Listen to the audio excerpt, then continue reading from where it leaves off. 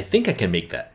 Hi, my name is El. Come for the sandwiches, stay for the memes. So I saw this online and thought, that looks simple enough. Basically, that's what we'll be making today. Sort of. You'll see why in a bit. Oh, and before we move on, help me hit that like button, that share button, that subscribe button, and you know all the usual things I ask you to do because, yeah, it helps the channel. And that would be pretty sweet. So with that being said, let's try to make a Michelin-starred sandwich.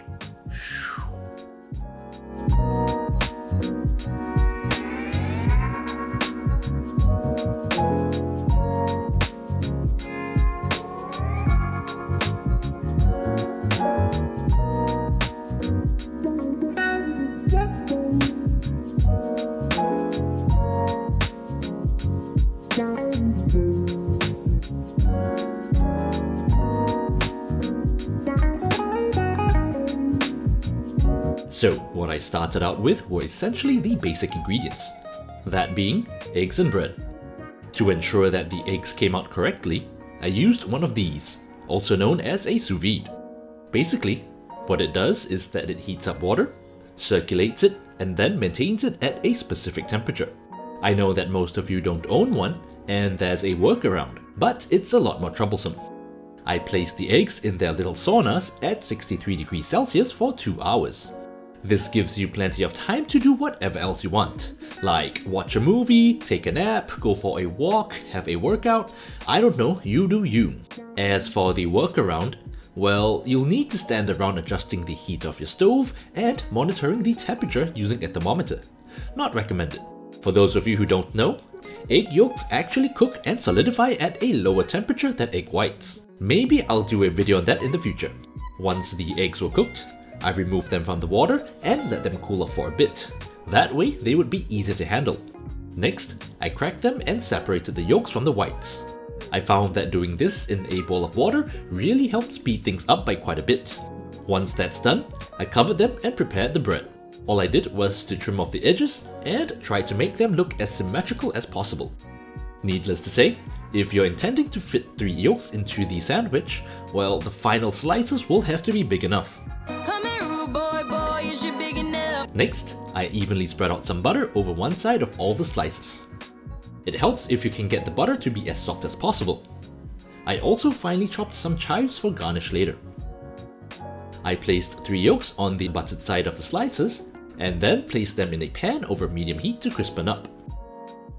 The issue I ran into here was that the yolks started to droop towards one side, and flipping the entire sandwich in a pan was actually very tricky.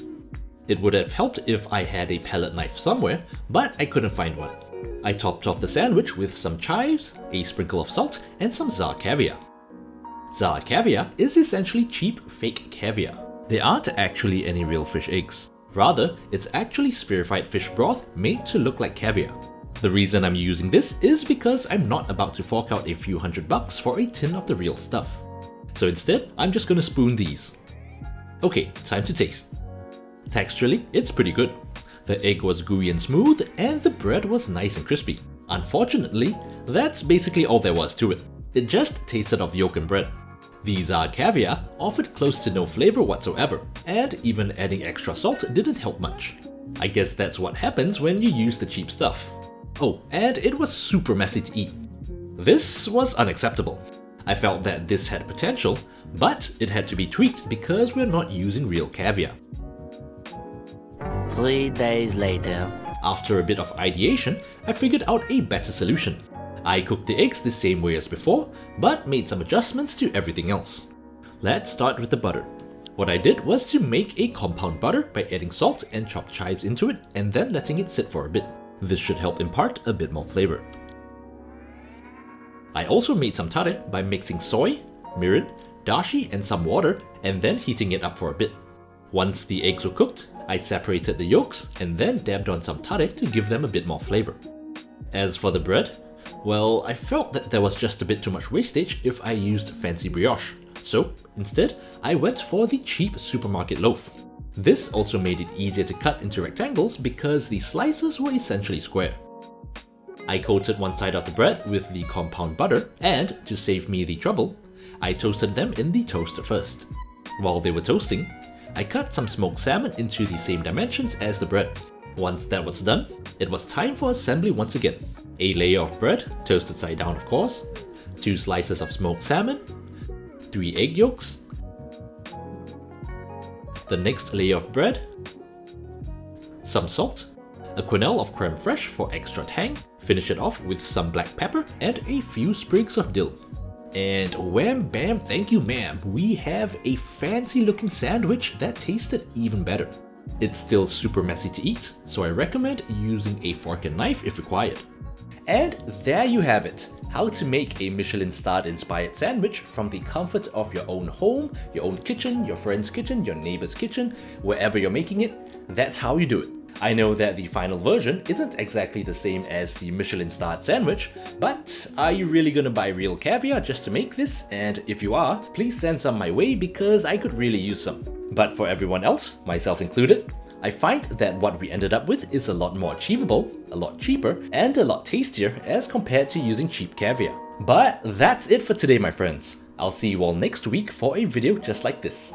In the meantime, if you want to follow me on my socials, links to everything can be found in the description. Also, if you're gonna give this a try or already have given this a try, let me know how this went in the comments down below. Or you can just say hi or hello or whatever else you want to say because, well, it helps with the YouTube algorithm and it helps more people find my videos. So yeah, go type something there and press enter or click send, whichever it is. Yeah, but for now, I'll say thank you so much for watching and I'll see you beautiful people in the next video.